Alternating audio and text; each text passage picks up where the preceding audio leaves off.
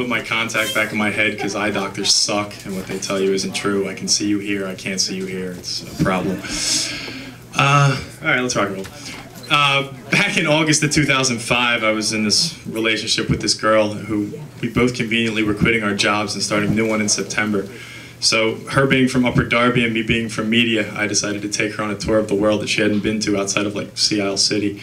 And so we hopped on a plane to Texas on about the 10th of August and with no idea when we were coming back. Hit Houston, hit San Antonio, Austin, Corpus Christi. And then finally we got in contact with a friend of hers who she graduated with, who was a grad student at Texas A&M. And we were able to take up shelter for like 6 days in College Station. So we went, it was a good time. This girl just lived with a roommate, 2 grad students. And we toured College Station for 3-4 days. Me, this girl she graduated with, and her roommate. Now her roommate was definitely a special breed. Her name was Angela Iglesias, I'm pretty sure. Which I always found funny because it translates to like the churches. And she had this special talent, which some might call prostitution, some might call promiscuity. I call it basic economics.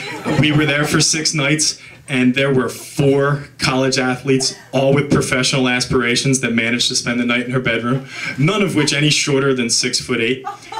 And she was just hilarious because the church pouring out for money and blah, blah, blah. It kind of made sense to me. But on like the 4th day, my girlfriend comes up to me and like corners me and she's like, "This girl's gonna jump your bones.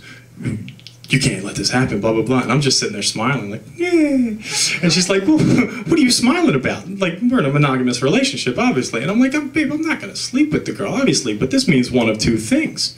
This means this girl has taken a sharp economic look at me and I'm gonna be rather wealthy later in life. And this is awesome if this is what you're saying. Or secondly, I carry myself like a 6'8" black man, which is equally as awesome."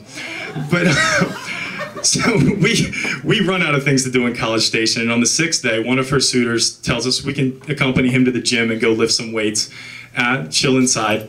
And one of them, as we're leaving, the girl she graduated high school with kind of goes, "Yo, why don't you check out the George Bush Library while you're down there? It's right around the corner from the gymnasium." We're like, all right, we're both educated folk, a nice day in the air conditioning, take in some books, you know, pack a little backpack. Sounds like a good idea.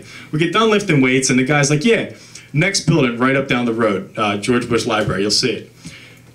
Things in Texas aren't bigger. That's a lie, all right? Like, let me see if I can make this a comparison.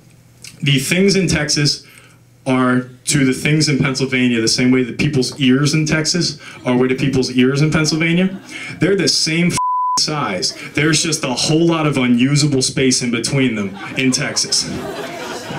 All right, so this right around the corner was like a 1.8 miles in 106-degree middle of August weather that was so hot that Moses would have turned around and made a deal with the Pharaoh to go back into the shade.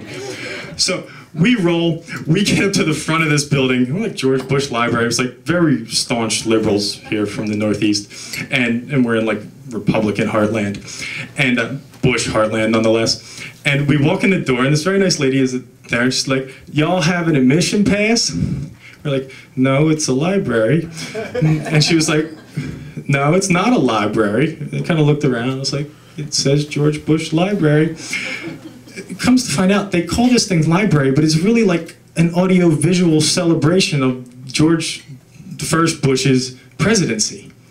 It's not a library, there's no books, there's a bunch of, like, there's a movie theater and a bunch of pictures and like a fuselage from Air Force One, and we just trucked 1.8 miles, we got a backpack on with books and stuff, and they're like, "This isn't a library."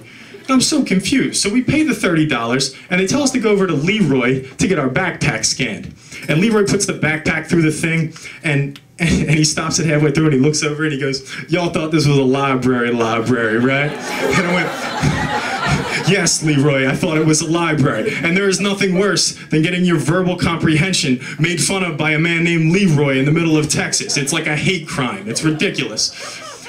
So we go through, I mean, nothing really eventful. We just kill 2 hours looking at George Bush's life. And due to some tacos from the night before, I have to use the special bathroom in like the granite hallway. And I do my thing, and I use a Pennsylvania amount of toilet paper, I would assume. And it's not one of the swirly toilets. It's one of the toilets, like just, well, it and nothing goes down. They go, and nothing goes down. I'm like, oh, f***. And I start backing away, and as I'm pulling up my pants and buttoning it, I kind of start walking towards the door. I hear 4 or 5 more times. And as I'm leaving, I kind of look, and there's this mural of the Bush family on the wall as like my poop water seeps out from under the stall and is creeping across the bathroom. And I'm like, this is a bad omen. We leave. We wrap up our trip by going to New Orleans for a couple days. Beautiful town. We plan to get married in Jackson Square, a dream among dreams or whatever. Met some people. Didn't fly home until about the 26th of August. 4 days later, I'm sitting and watching a split screen of CNN and watching the city of New Orleans flood completely while George Bush stands there not doing anything.